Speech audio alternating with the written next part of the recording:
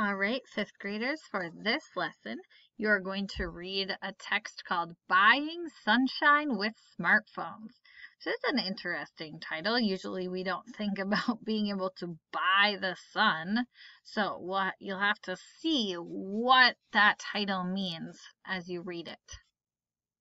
Now, this text takes place in the country of Africa, or describes something that takes place in the country of Kenya, continent of Africa, country of Kenya.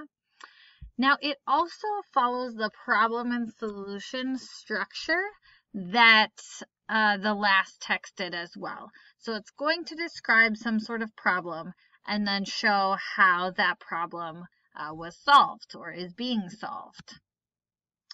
Now, while you read, you're going to write down at least 3 thoughts you have about what you're reading.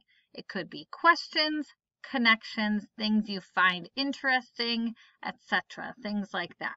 And just write them in the margins.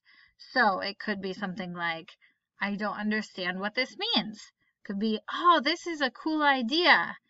Oh, I understand. My eyes hurt when I'm trying to do homework. So it really, whatever you are thinking, but the more you think while you read, the more connections you're going to make and the better you're going to understand it. Maybe you know someone who's from Kenya. Maybe you understand something about cell phones or solar panels. Both come up in this text. So anything that you're thinking or wondering while you read, make sure you write at least 3. And then you're answering, why did Peter need to wear glasses? Why does he no longer need glasses? And then underline 2 details that helped you answer questions 2 and 3. Okay? So maybe 1 detail that helped you with 2, 1 that helped you with 3.